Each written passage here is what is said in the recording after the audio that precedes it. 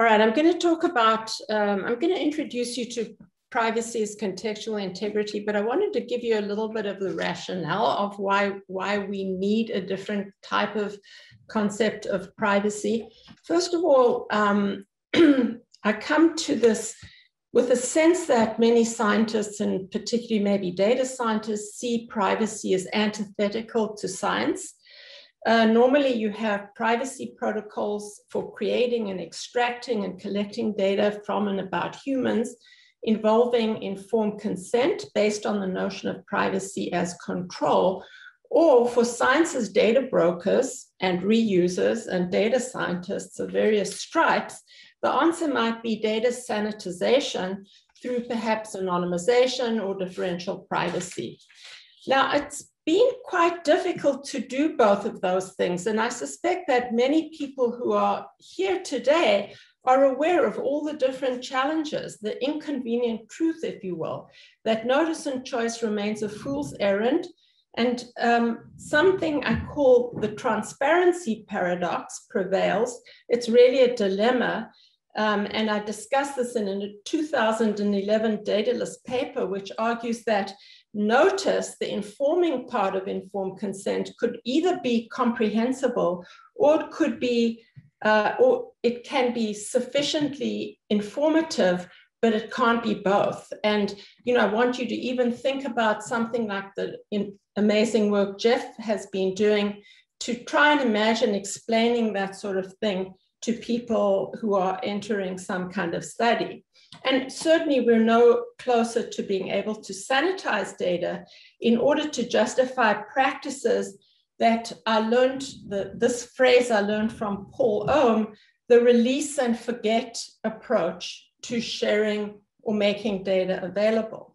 So if you have empiricists in this audience listening to me, who wonder why it took so long in history to overthrow geocentrism or flat earth understandings of the earth, with all the evidence that was mounting, that's how I feel about this notice and choice or informed consent approach to regulating privacy. Now, we know that these frustrations with privacy will lead data scientists, and I'm using this term very, very generically to include computational social sciences and demographers and so forth, to seeing privacy, well, we can't do those things. So privacy is just an annoyance. And you often see these phrases, you must have the privacy utility trade-off. And I suspect that you've encountered this privacy utility trade-off countless times.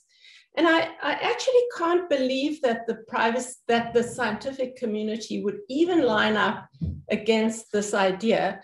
Imagine if we did this, the ethics utility trade-off. Oh, ethics, such a bother. Let's just do this ethics utility trade-off. And I think that, in my view, what this privacy utility trade-off suggests is a misunderstanding of what privacy is and what it means to respect privacy. And my alternative here is achieving privacy as contextual integrity. And contextual integrity answers two questions. What is privacy, and why privacy is important and worth defending? Not just an obstacle that you have to get over in order to do the good stuff. There's tons of articles and books and lots of collaborators, including Fraka, who have been really, and I don't know who else is on this call. So it's a bit of a difficult task to cover it all in my 3.5 remaining minutes.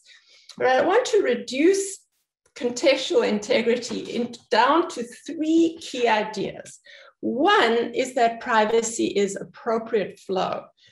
2, in order to understand privacy implications, you have to characterize the flows of whatever you're doing with the data in terms of 5 parameters. And 3, you have to establish that these flows can be ethically justified. Now, the 5 parameters that contextual integrity proposes are subject. You have to be able to identify the subject, the sender, the recipient, the information type, and the transmission principle. And you have to wrap your head around this notion of a context.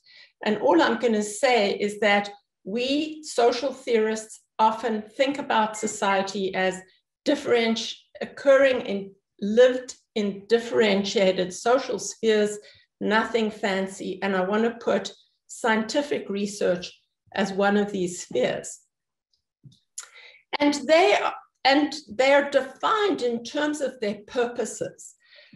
So healthcare may be defined in terms of alleviating suffering, curing diseases, and so forth, and certain values that we do this equitably. And there are also norms that govern these contexts, including informational norms. And these are fundamental to contextual integrity, which proposes 5 parameters that are required in order to assess whether a given practice conforms with contextual integrity or not.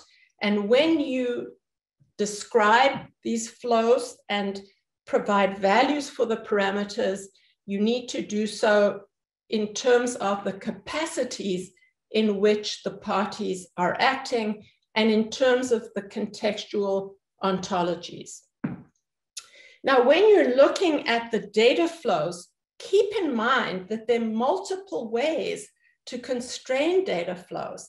And the problem with privacy as control is that it reduces everything to a transmission principle of control. Everything and anything hangs on this. And that is not correct. According to contextual integrity, we need to evaluate flows in terms of how they serve contextual functions and purposes. And that means promoting certain ends and purposes of the particular context. For scientific research, I'm just guessing these things. It's not for me to say, it's for the scientists to say.